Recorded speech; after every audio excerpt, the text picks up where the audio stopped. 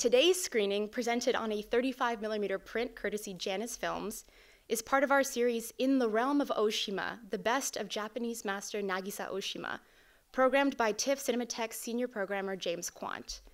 This select retrospective confirms the boundary-pushing radical status as perhaps the greatest director of post-war Japanese cinema. It runs here at TIFF Cinematheque until December 7th. For tickets and again information on the series, you can visit tiff.net/Oshima. Now, it is my pleasure to introduce this afternoon's special guest. So back in the summer, I was looking for a speaker to contextualize this film, which is perhaps Oshima's most recognizable. I knew I needed someone steeped in all things pop culture and film, who was a font of music knowledge, and who could reflect on the cinematic paths of superstars David Bowie and Ryuichi Sakamoto, and their momentous pairing in this very gripping World War II drama. I turned to Kieran Grant. And Kieran, ever the modest colleague, recommended literally 3 other music critics instead. He said he couldn't possibly do it, but all the while I knew he was mentally preparing a slide deck and a playlist. So once I came back to him and said, look, all these other music critics think you would do a spectacular job, he finally agreed, because he realized what we all knew: who better to trace the parallels between Bowie and Sakamoto than a man who spoke to Bowie on the phone many, many years ago. This is true.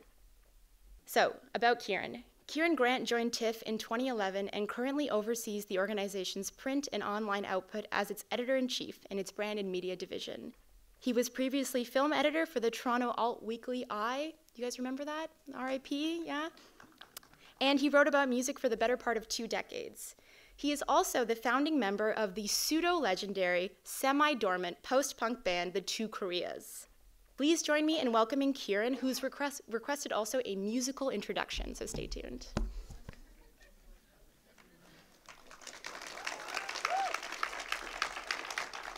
I apologize in advance. I can't top that. But to get used to that melody, you'll be hearing more of it in the next few hours. Many of you will recognize both it and the man performing that fairly recent live version with his piano trio. It is the haunting main theme from the film you're here to see today, Nagisa Oshima's Merry Christmas, Mr. Lawrence, or as per its Japanese title you see behind me, Merry Christmas on the Battlefield. Now that elegant musician at the keyboard is not only the soundtrack's composer, but also the film's co-star, Ryuichi Sakamoto. It may be slightly difficult to reconcile that gently smiling 60-something musician with Merry Christmas, Mr. Lawrence's harsh, conflicted young POW camp commandant, Captain Yonoi. In fact, you will see in this film how much Ryuichi Sakamoto invested in his first ever acting experience. He jumped in deep, already aware that he was going to score the film, but determined to rise to the unexpected other job presented to him by Oshima.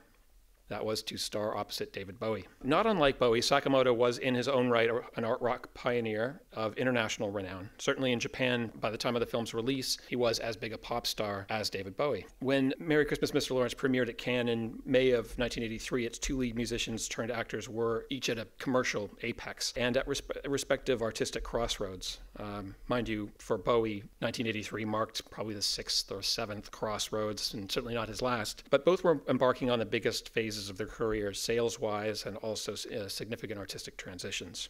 This makes their essential involvement in Oshima's first English-language production that much more profound. I don't say this as a mere platitude. It's actually amazing that either of them had time, and surely neither was about to say no to Oshima.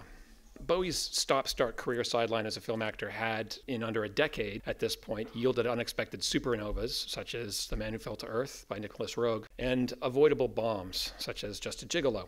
Sakamoto had no ambitions to be an actor prior to Merry Christmas, Mr. Lawrence, and he seemed reluctant at the invitation. All it reportedly took, Oshima was seeing a photograph of Sakamoto, who at the time was riding high along with his band Yellow Magic Orchestra, aka YMO, the innovative electropop group who, shortly after their 1978 formation, had managed to become Japan's top-selling band. Costumes and theatrics, sometimes satire, were a part of a performance element for YMO. Oshima was struck by Sakamoto's androgynous good looks, whereas Sakamoto apparently was more interested in Oshima's plans for the film's music during his very first meeting with the director. Some versions of the story have it that Sakamoto only agreed to play Yonoi on the condition that he get to write the score. Either way, Oshima was determined to stunt cast this rock star and non-actor. He had already cast another crossover performer from the rock world for the very important role of New Zealand Army officer Major Jack Celliers. And that was David Bowie, who had actually first caught the director's eye when he appeared in a Japanese gin commercial. It's called Crystal Gin. It's on YouTube. You can look it up. Bowie really clinched the role as early as 1980 when Oshima saw him on Broadway playing John Merrick in The Elephant Man. He said he knew immediately that Bowie was Celliers. He described him as having an inner spirit that was indestructible. And that is what Merry Christmas, Mr. Lawrence is all about, the inner human that war cannot touch. Oshima later said that he liked the effect these novice screen actors had on an ensemble cast, noting that when confronted by non-professional actors, the professionals become more honest and truthful in their performances.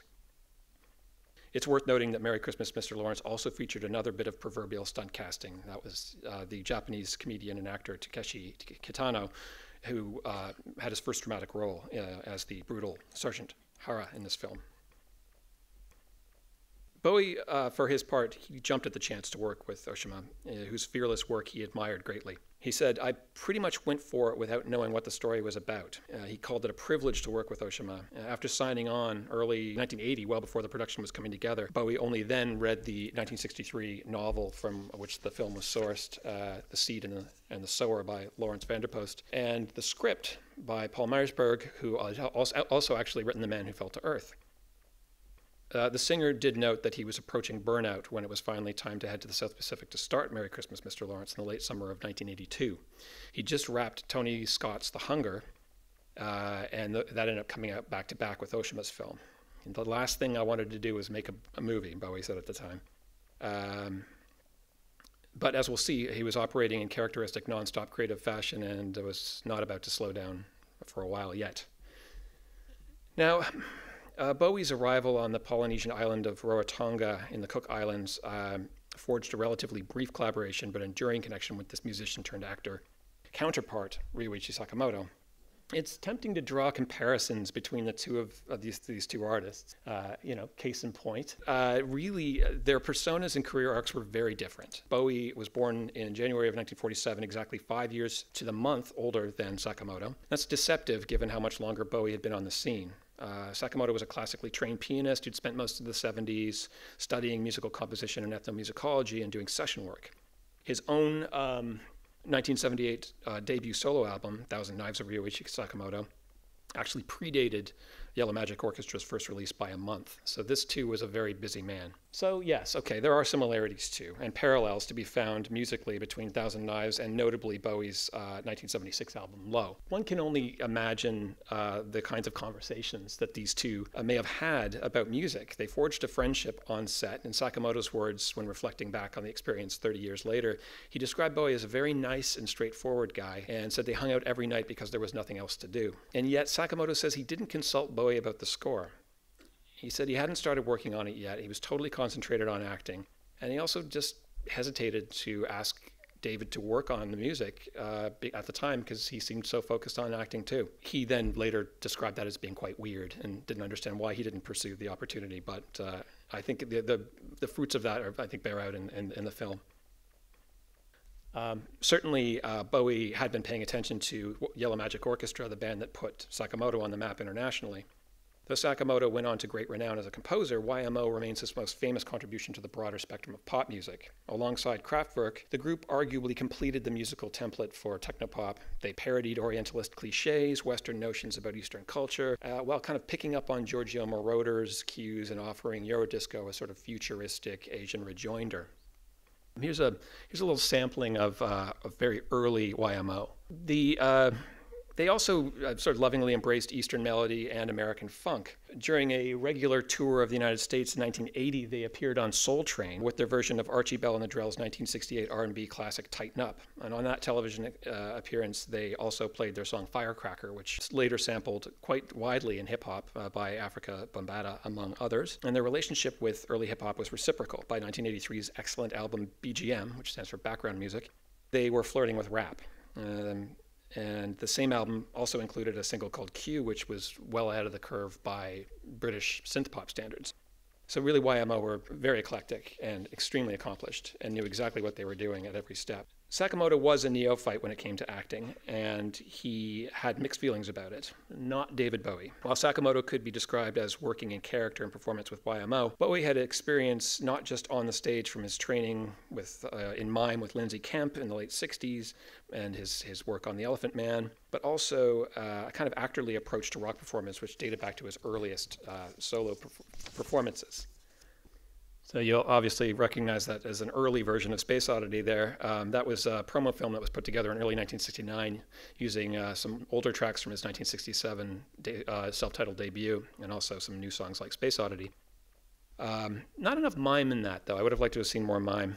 And yes, that was a teaser for a television broadcast of that film, which saw the light of day years after it was made. So basically you've got like Bowie's first hit records are 18 months to 3 years away, Man Who Sold the World, Hunky Dory. He was still finding his feet as a musician and performer. Potential acting was still on the slate for him. In 1968, he'd cut his hair short for this iconic moment you're about to see. Watch the area behind the bar around 5 or 6 seconds in. Just watch carefully. This is from The Virgin Soldiers, a 1969 film. Did anyone see him?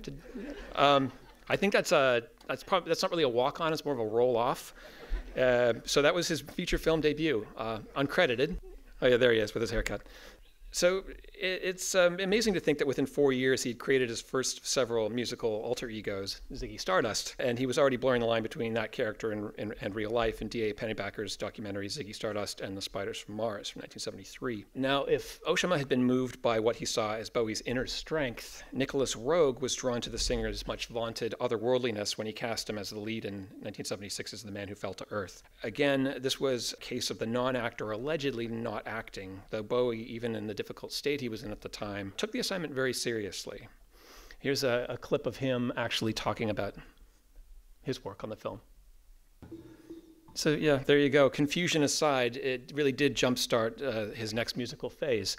And he entered into, after Station to Station, of course, starting with Low, he entered into his classic Berlin trilogy, where it's widely believed that he pretty much kind of got things together, too. You can see things were a little bit muddled when he was making The Man Who Fell to Earth and just afterward. But it's actually interesting to note that somewhere in there, there was also Just a Gigolo. That was a film Bowie starred in mainly because he wanted to work with its director, the great actor David Hemmings. Also in the cast was Kim Novak. Bowie's most famous quote about the experience was that it was his 32 Elvis Presley films rolled into one. So it was, an unmitigated disaster, I believe, but it probably you'd think be enough to put him off of acting. But it wasn't. Where he turned next was both of him and Sakamoto went into very sort of productive and prolific phases. Bowie was rounding out his Berlin trilogy with 1979's Lodger and his commercial comeback 1980's Scary Monsters. And almost concurrently, he took on that very important acting follow-up to Just a Gigolo by performing in the touring and Broadway version of The Elephant Man in the second half of 1980. And this is the film that, you'll see. I said film, it's actually obviously stage. But that is, of course, the performance that led to him being cast by Oshima. And yet, Bowie still had another film role in the way. He had The Hunger with Catherine Deneuve and Susan Sarandon. It was straight from that set. That was directed by Tony Scott, by the way. It was straight from that set to the set of Merry Christmas, Mr. Lawrence, which led Bowie to reflect later that he was feeling like, shit, I'm exhausted. I don't want to do this. But he couldn't have stayed weary for long. In fact, he was fascinated by the differences in working with Oshima. He felt the experience was more free-form, more like it had been with Nicholas Roeg, whereas David Hemmings and Tony Scott were, in Bowie's words, more kind of dealing with production and money. Yes, he also noted deliberate differences in Oshima's approach with the British and Australian actors versus the Japanese actors. Things were loose and neo-realistic, with Western actors pulling lines from Paul Myers-Briggs' script, improvising a little, and rolling with very little warning, whereas the Japanese actors, there was much more detailed direction and stylized performances. And this created a sense of divide, Bowie noted, between the prisoners and the captors in the film. The scenes were usually done in the first or second take. Oshima also shot in sequence, editing in camera, as they say, sending the film off to Tokyo without even ever viewing daily rushes whatsoever. And Bowie was delighted by what he called this quite bizarre and frightening approach. The entire film was shot within a month, and he marveled that Oshima completed a rough edit in 4 days upon returning to Japan. I think he may have taken a page out of Oshima's book, too, because Bowie then swiftly flew to New York, teamed up with co-producer Nile Rodgers, and proceeded to record Let's Dance in a month between December 1982 and January 83. So by the time Oshima's film debuted at Cannes, Bowie had already released a #1 hit off of that album. Now here's a glimpse of how most of the world was seeing David Bowie on television every day, just as Mr. Lawrence got its wider theatrical release. Meanwhile, Ryuichi Sakamoto and Yellow Magic Orchestra were walking sort of two sides of the musical street at once.